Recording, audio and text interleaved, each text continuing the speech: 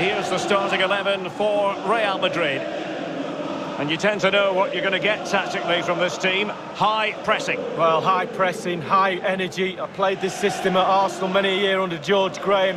It doesn't half work when it works well. Sometimes you can just get exposed to the back, but they've got it down to a T, to be fair.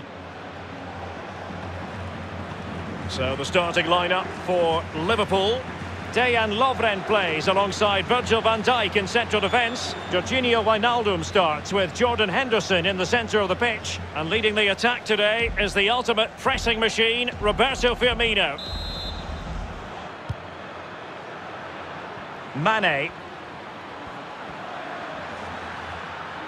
Preferring to go infield. And across the byline, a goal kick as a result.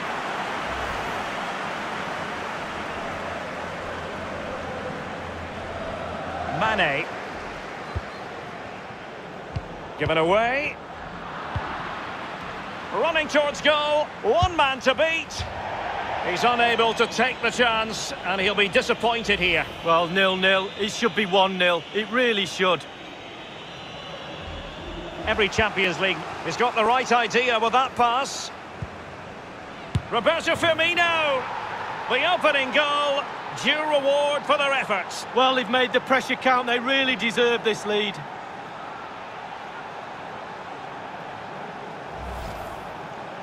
Well, it's not a brilliant goal, but it's a goal. It's in the back of the net. Keeper couldn't do anything about it. Well, let's take another look at that goal, shall we?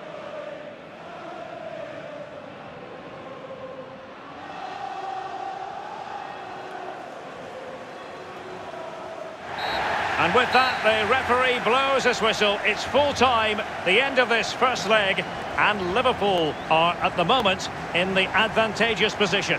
Well, Derek, going into the second leg of the semi-final, you've got to remind yourself of the scoreline. You have a small advantage.